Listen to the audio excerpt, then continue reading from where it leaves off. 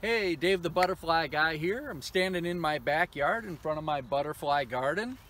Today I wanted to talk to you about the plight of the monarch butterfly. This is probably the most important video I'm going to make because it impacts all of us. Losing butterflies and monarchs dying off impacts our environment, our ecology, and the world we live in, and it's so important we find out about it and see if there's some things we can do to help save the monarchs. I found out about the plight of the monarch about 5 years ago, and when I heard they were dying off in the millions, I was like, I got to do something about this, and I got to get involved and try and do what I can to try and help the monarchs survive. So that's what this video is all about today. Before we talk about the plight of the monarch butterfly, I think it's important we talk about some of the things that make the monarch unique. And one of the things that make them most unique is how they migrate. They have one of the most spectacular migrations on Earth for any animal, any insect, where they'll migrate as far away as Canada down to central Mexico. So let's get started and dig in and take a deeper look at their migration. The Great Migration for the monarch butterfly starts in the fall, usually in October. Butterflies from as far away as Canada, in Ontario and Manitoba, and the central plains of the U.S. will fly over 3,000 miles to get to the fall migration sites in central Mexico. On the west coast, the butterflies of Idaho, Washington, and Oregon will work their way down to the California coast, and on the east side of the U.S., many monarchs will work their way down to Florida for their winter sites. The western monarchs, they'll gather to roost in eucalyptus, the Monterey cypress, Monterey pines on the Pacific coastline of California. But the numbers have been dwindling. Recently, they estimated only 30,000 monarchs, which is down from 1,200,000 just 20 years ago. So we have issues not only on the west coast, but across the whole U.S. with the plight of the monarch butterfly.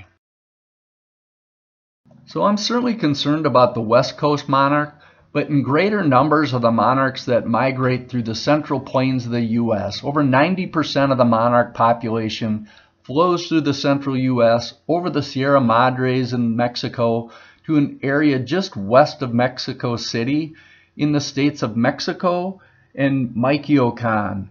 It's in the transvolcanic mountains where these butterflies end up wintering. They group on 12 different mountaintops in this transvolcanic range. It's a spectacular sight to see millions of monarchs congregate to this small area in Mexico. It's an area of only about 15 acres this past year, which is about the size of the city of New York. So it's a really small concentrated area where these monarchs get together. And because it's such a small area, it does allow scientists to come in and estimate the counts of monarchs annually.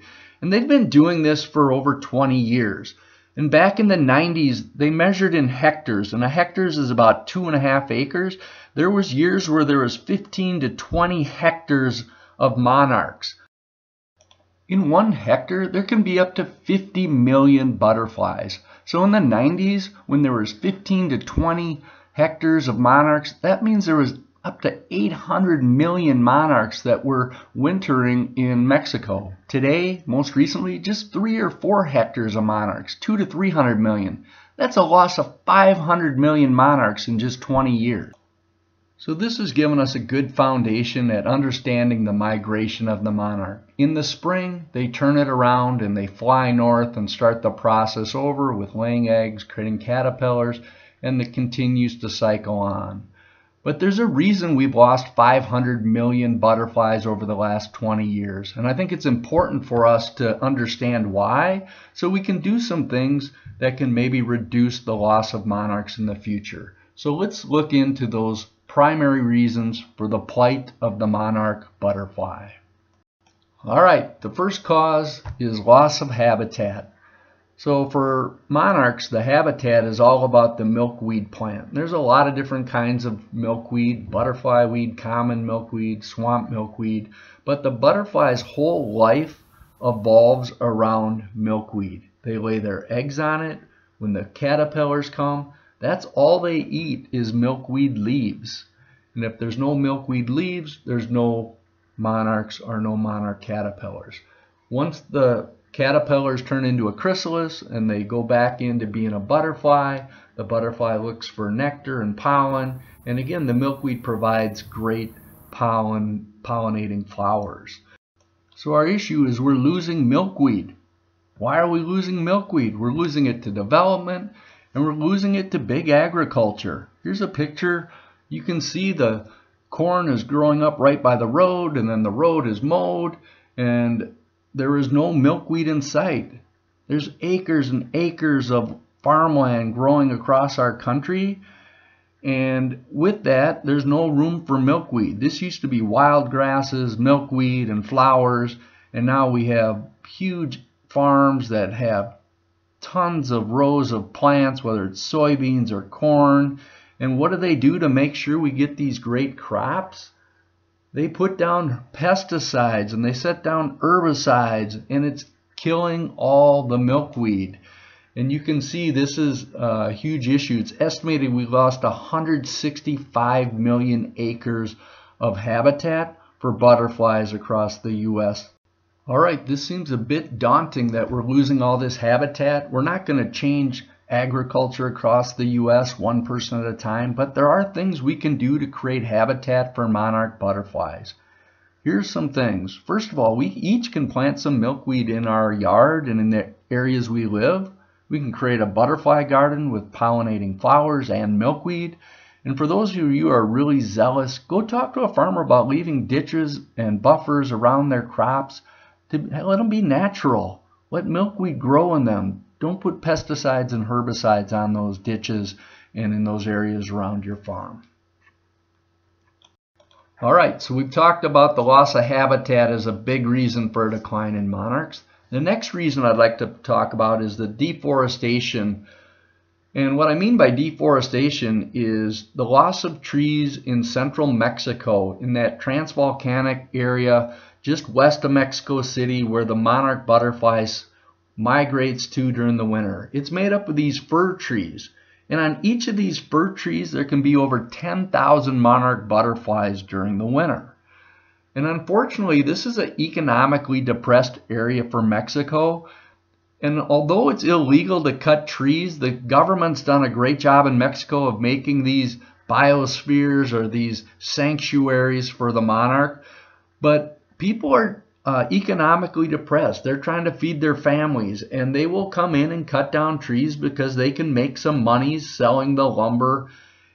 So losing these trees in Mexico is a huge issue. And despite these local economic needs, there's an organization working in Mexico trying to resolve it.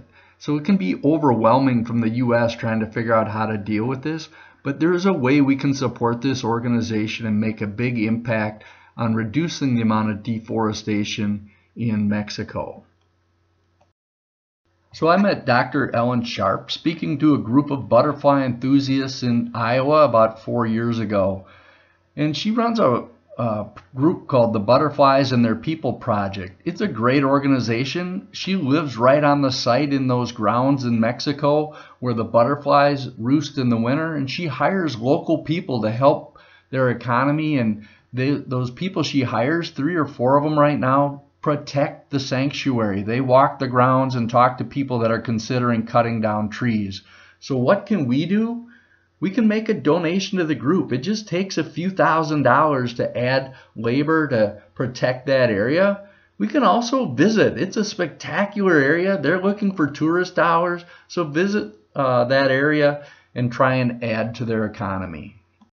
Okay, so we've talked about the loss of habitat and deforestation. The last area I'd like to talk about is climate change. Climate change is a really complex issue.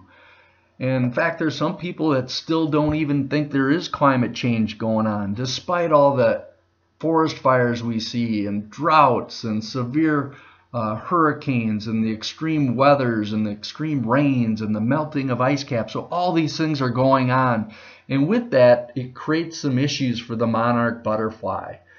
And so there was one extreme weather event that took place in central Mexico in 2016, where there was a deep freeze, and this deep freeze killed over 36% of the wintering population. So these extreme weather events with that many butterflies in one spot can have a devastating impact to the butterfly, the monarch butterfly.